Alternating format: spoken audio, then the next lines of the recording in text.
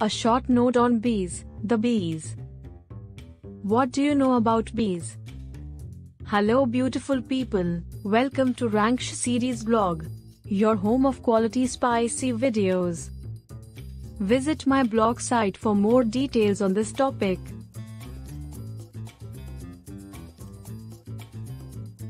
This free ebook is relevant to anyone who wants to learn more about bees. The link to the ebook can be found in description below. The western honey bee is the species of bee that is most well known for producing honey. Bees are flying insects with a close relationship to wasps and ants. They are used for pollination. The superfamily Apoidea contains the monophyletic lineage of bees. Currently, they are regarded as belonging to the clade Anthophila. Bees are divided into more than 16,000 distinct species and 7 recognized biological groups. Most species, such as mason bees, carpenter bees, leafcutter bees, and sweat bees, are independent. Some species, such as honeybees, bumblebees, and stingless bees, live socially in colonies. With the exception of Antarctica, every ecosystem on Earth that supports insect-pollinated flowering plants is home to bees.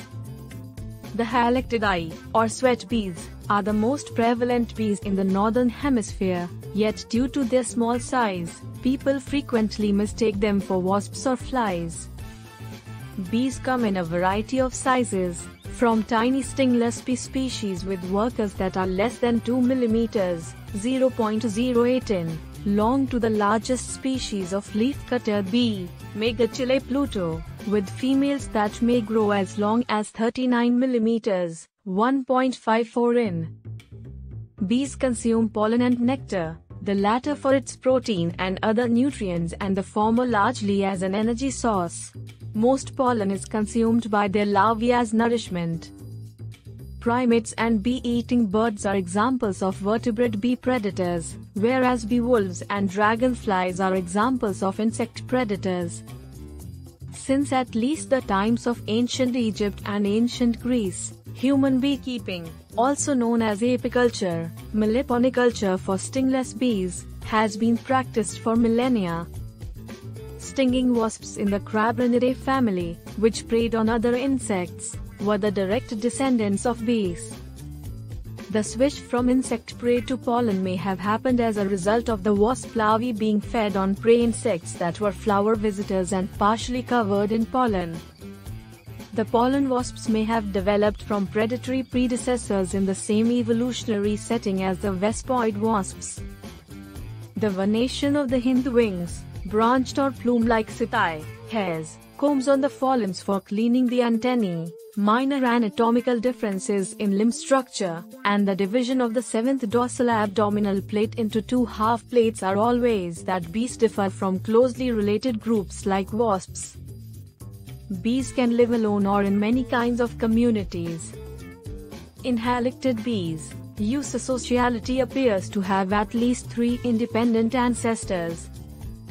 The most developed of these are eusocial species, which have overlapping generations in addition to cooperative brood care and a division of labor between reproductive and non-reproductive adults. The majority of other bees, including well-known insects like carpenter, leafcutter, and mason bees, are solitary in that each female is fertile and normally builds her own nest. These nests lack queens and worker bees for these species because there is no division of labor. Important pollinators, solitary bees collect pollen to fill their nests with food for their young. A lot of bees have produces different kinds coloring, which is often orange and black and serves as a warning about their potential to protect themselves with a potent sting. As a result, they serve as examples for Batesia mimicry, which is used by non-stinging insects like bee flies, robber flies, and hoverflies to acquire some protection by acting and seeming like bees on the surface. Bees are also imitated by plants, such as the bee orchid, which mimics a female bee's look and perfume. Male bees seek to mate, pseudocopulate, pollinating the flower, with the furry lip of the orchid.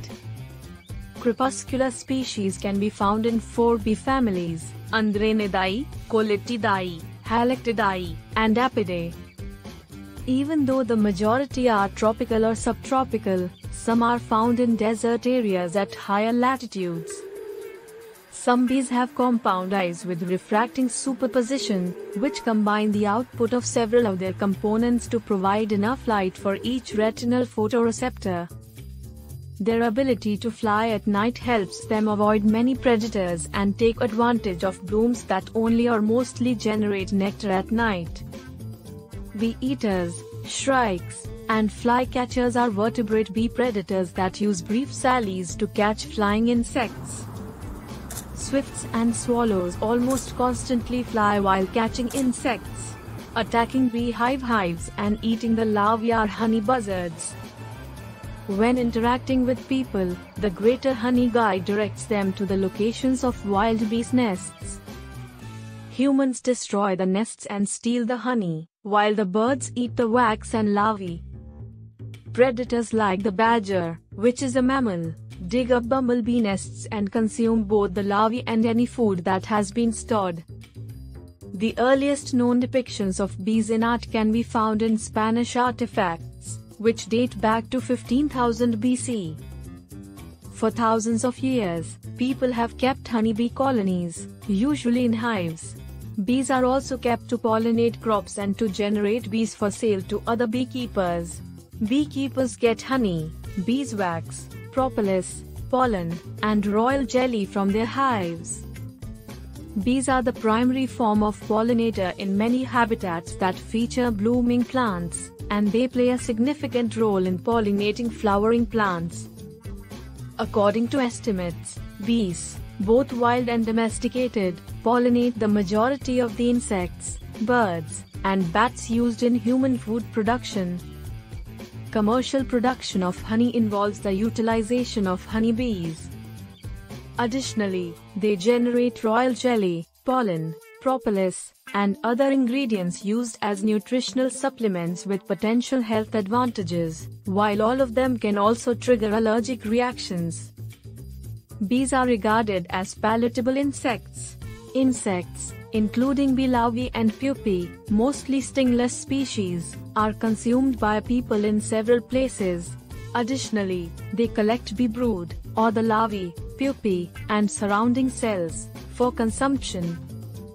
The poison gland and the Dufour's gland, two abdominal exocrine glands that contain a variety of substances, are mostly linked to the severe bee stings. This brings the video to an end. Follow me on this channel for more videos on animals. Thanks for your time and see you later.